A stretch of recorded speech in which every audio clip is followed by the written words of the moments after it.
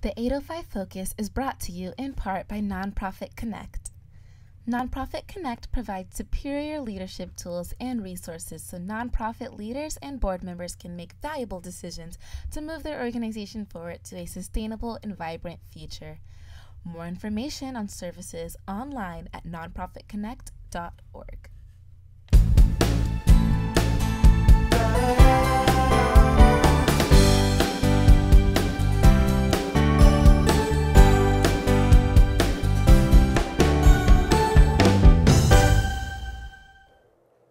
Welcome everyone to 805 Focus.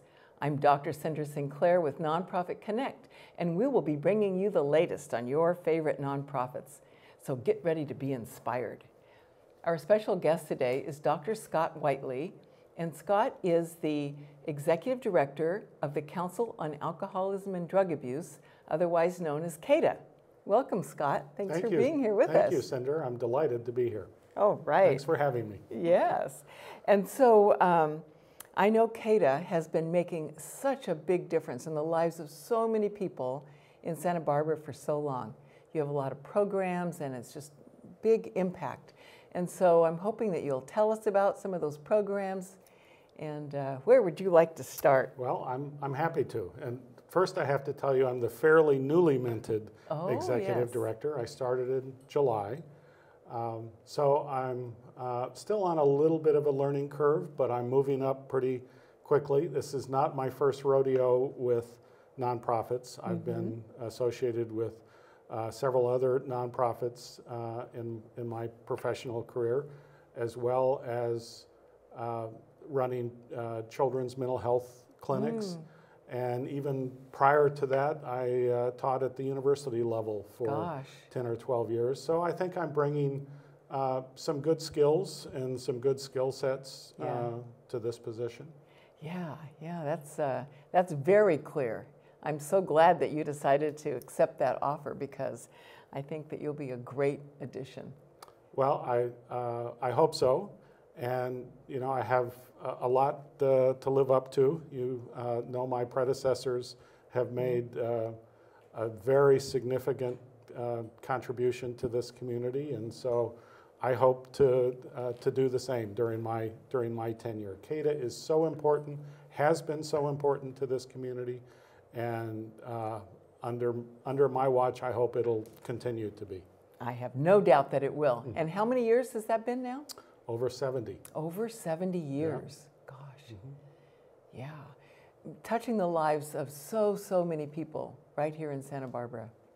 And continuing to do so, I hope. You know, our major focus, our mission has been during those whole 70 years, has been to address issues of substance abuse and alcohol abuse, prevent them if we can, and treat them if necessary. And so our programs try to do both. And so your programs fall under 3 or 4 different categories, is that right? They do. We have 23 programs total, which is, so I won't describe all 23, but generally they fall under treatment, and we have both child and adolescent treatment programs, the Daniel Bryant Center being kind of the crown jewel of the child and adolescent program.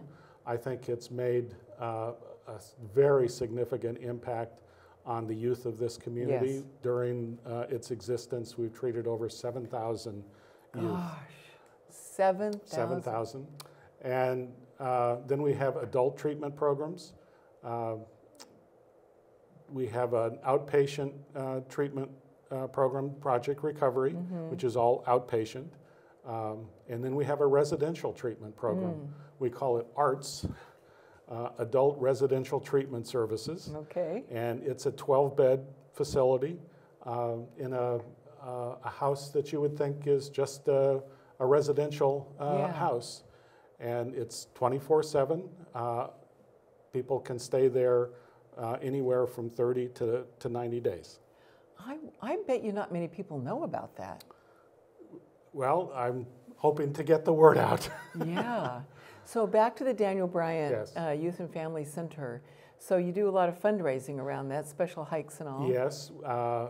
we do the fundraising primarily so that anybody that walks in the door can receive services regardless of their ability to pay. And the fundraising activities are for the Daniel Bryant Center. CADA, of course, does others generally for our other programs, but specifically for the Daniel Bryant Center, every dollar that's raised through our hikes, which are our primary fundraising for that, go to support the center and to provide scholarships and funding for youth going through the program.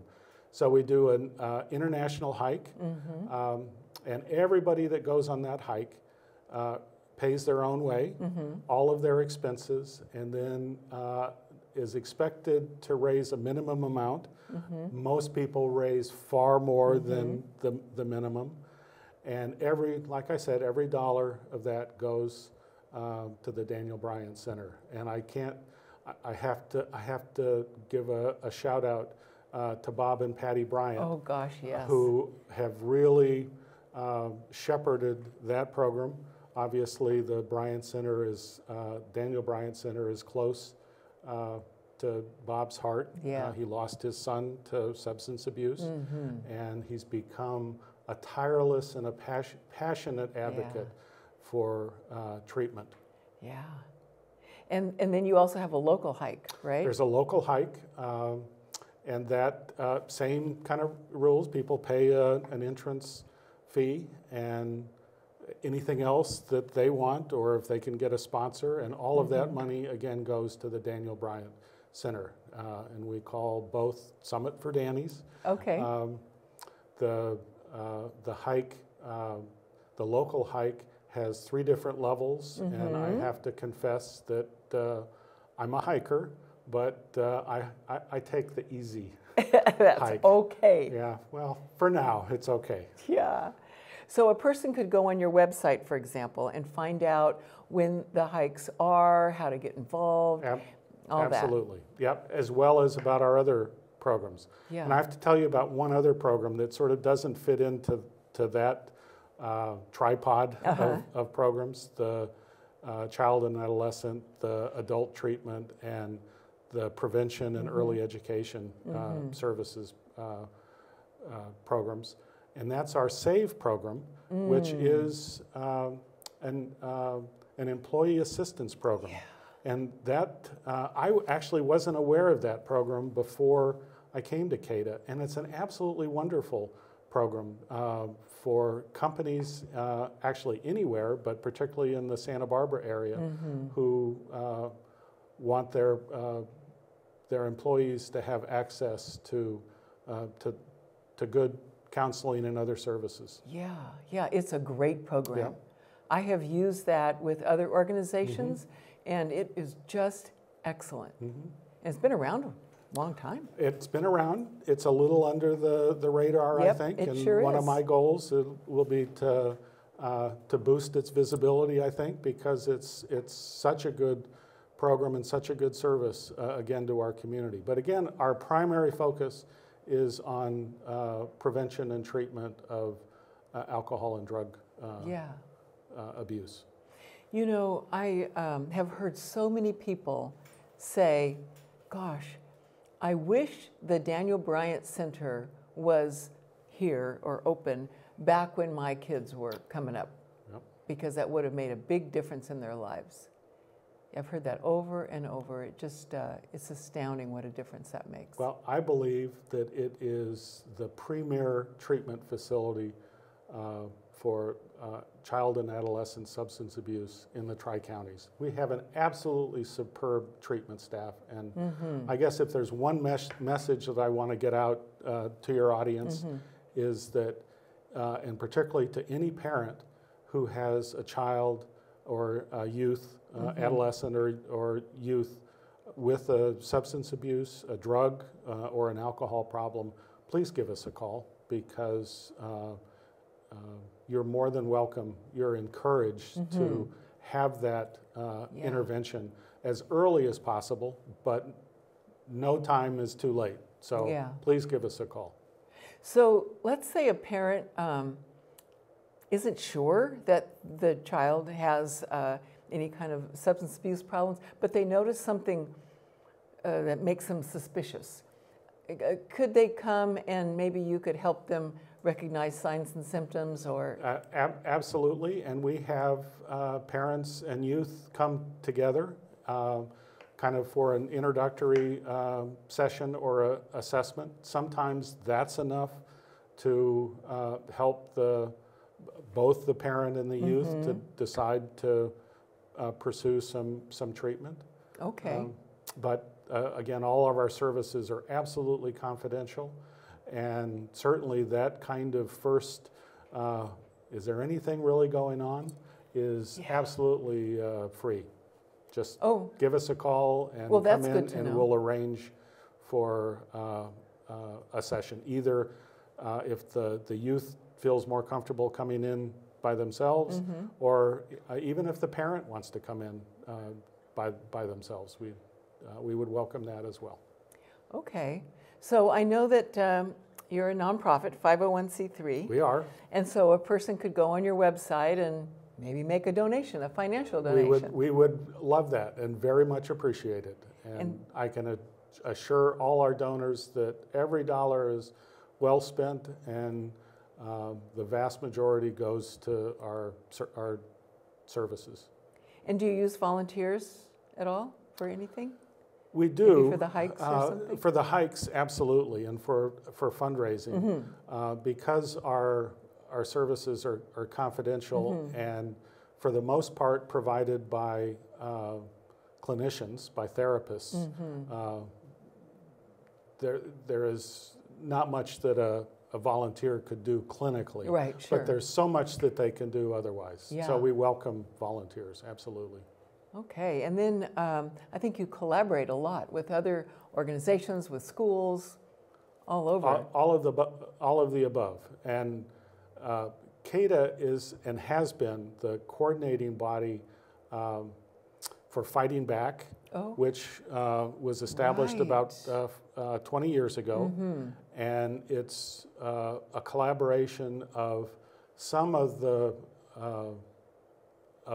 community's decision makers and leaders, both in law enforcement, in public and private sectors that have a real concern for the problems of substance abuse in the community. And CADA coordinates that, and it's an absolutely wonderful, it's powerful when you sit around the table with Joyce Dudley, who often chairs our, and usually chairs if she's available, our monthly meeting, and the sheriff and the police chief and the cottage hospital director and the superintendent of schools and some of the other school superintendents in the community, all around the table thinking and plotting policy around addressing drug and alcohol issues. So it's really a wonderful collaboration. And that kind of sets the tone for CADA's collaborative interests. And yes, we have collaborative with other nonprofits, with the schools, with probation, with law enforcement, both directly and indirectly. So we love it. That says a lot about our community, that we would come together for the sake of the kids. Well, and there's an old psychological adage, the Gestalt law, that the sum is greater than the parts, or the whole is greater than the sum of the parts. And we believe that working together, and we have a much better outcome than if we're all kind of doing our own thing. So we really look for that collaborative approach first. Well, again, Scott, welcome. Welcome. We're so glad that you're here. And we have a little bit less than a minute left. Would you like to say anything to our audience that you haven't said before or that you want to emphasize? Well, I think, again, the emphasis that it's always better to try to intervene if there's a problem early. That's why we're so involved with prevention and early education efforts to try to avoid any areas of difficulty with substances. But if they happen, address them. Don't hide them. It's nothing to be ashamed about. Yeah. It's a problem that affects all socioeconomic, ethnic groups across the board, and you just have to do something about it as quickly as you can. And if I encourage you to call your listeners to call CADA, but if not CADA, there are other resources in the community, and just do it. Great. That's great. Well, thank you so much for all your good work in our community and for being with us today. Thank you again for having me. It's been fun. Yes, it has been fun. And thank you for joining us on 805 Focus, and we'll see you next time.